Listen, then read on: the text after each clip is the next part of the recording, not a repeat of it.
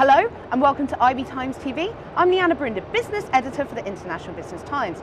Joining me now to talk about the Scottish referendum is Michael Saunders. He's the Head of European Economics at Citi. So hi, thanks for joining us today. Thank you. Well, we're in a very exciting period. A few months ago, yourselves and other analysts were saying that it was very unlikely that Scotland would become independent, but the last month there seems to be a change in the polls. How are you guys as economists viewing this situation? The polls tell you it's neck and neck at the moment. The last few polls have all been very close. And there's really two big shifts that have been happening in public opinion over the last few weeks. The first is that younger voters are swinging in favour of independence. The voters over 60 are still firmly against, as they were.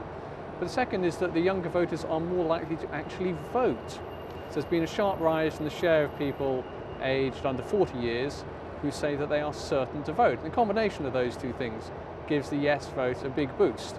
It's also clear the yes vote got a much better ground operation, much more efficient and effective canvassing at the local areas.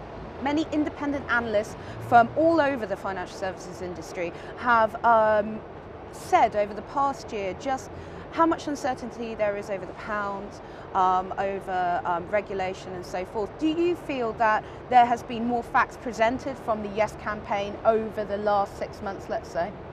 No, I think there are four big areas of concern which could occur in the event of Scottish independence. That's over what currency arrangements would they have, the relatively weak fiscal position, which is highly dependent on oil revenues, and oil revenues have halved over the last couple of years. The position of the major banks, whether they'd have to move their main operations out of Scotland into the UK, and whether a newly independent Scotland could become a member of the EU and NATO. Those issues have not yet been sorted out, but the polls suggest it is neck and neck. So the No campaign's focus on those issues so far doesn't appear to have been decisive. In the next week we should have a result, but what would you say would be, if Scotland did become independent, the immediate impact and maybe the longer term issues that the Scottish economy would face? If Scotland votes for independence on the 18th, on the 19th we'll start a lengthy process of negotiation between the Scottish Government and the UK Government. Now, the Scottish Government hopes that this process will be complete and the move to independence would occur in early 2016. I have to tell you, I think it would take rather longer than that, not least because the negotiation process would probably be stalled during the UK general election, which is in May of 2015. So this negotiation process probably would stretch out for a couple of years. With luck, they'll sort out some of these things like the currency policy, the fiscal position and so forth in independent Scotland, and the subsequent position would not be too messy. But some of these issues are really quite difficult to sort out. There would be issues for the UK as well. Scotland would immediately be the UK's second biggest trading partner. There'd be political spill out for the UK. It's not just issues for Scotland, it's issues for the UK as well. One of the, I suppose, jewels in the crown for Scotland and their economy, maybe more so in the past, has been oil. But of course, UK as well, overall would reap the benefits from the revenue.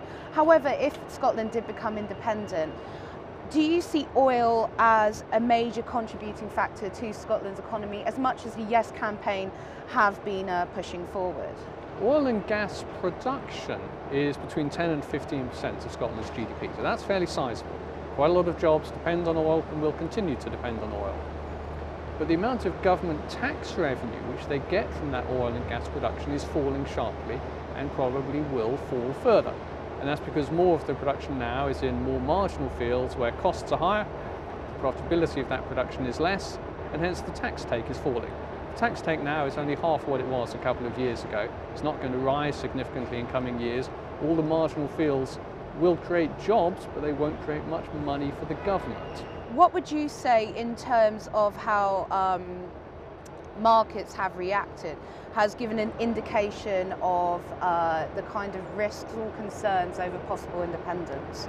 Until about a week ago, markets really paid little attention to this, and people assumed that Scottish independence wouldn't happen.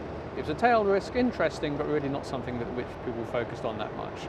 Suddenly now markets are focused on it very heavily as the vote gets closer and the poll gap gets narrower, and this has seen a weaker pound and some rise in gilt yields and some worries over individual companies. And I'd expect that in the event of Scottish independence, all of those market trends would probably continue. I should add, though, that even if Scotland votes no, the UK has sizable political uncertainties over the next couple of years. General election in 2015, possible EU referendum down the road. So that theme of political uncertainty will come back for the UK. Well, thank you very much for your time today. Thank you.